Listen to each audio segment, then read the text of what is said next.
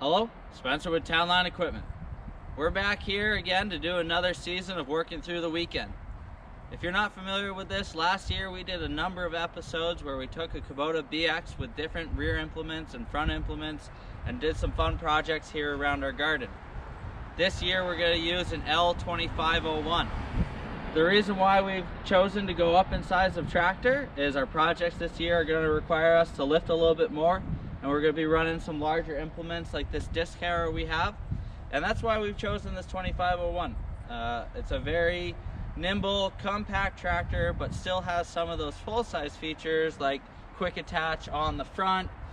We can put a third function on this for when we bring our grapple back to do some tree projects. But either way, excited to do this again for you guys and show you some of the things you can do with this equipment.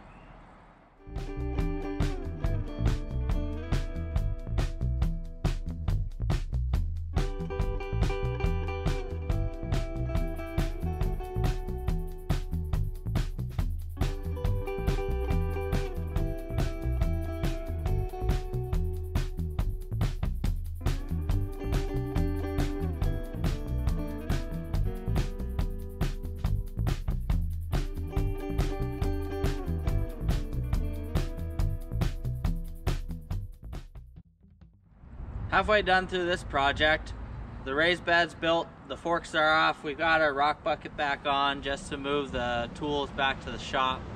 Once we get these all unloaded, we'll drop this rock bucket off the quick attach and go grab the regular bucket and move the raised bed towards the garden and fill it up with compost and dirt.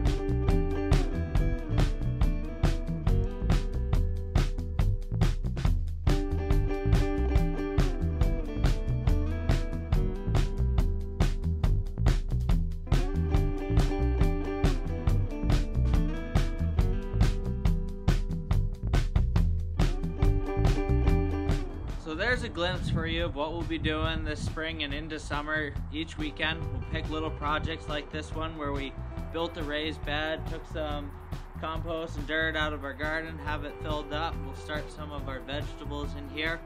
I'm going to take the last little bit of today to get this smoothed out, disc it out, then take the disc harrow off, and we'll get ready for next week's project. We'll have to start getting our posts in the ground for our trellis that will grow our tomatoes and other climbing vegetables on. Thank you for watching, and if you are interested in some of our other videos, visit our Facebook page or our YouTube channel, Townline Equipment.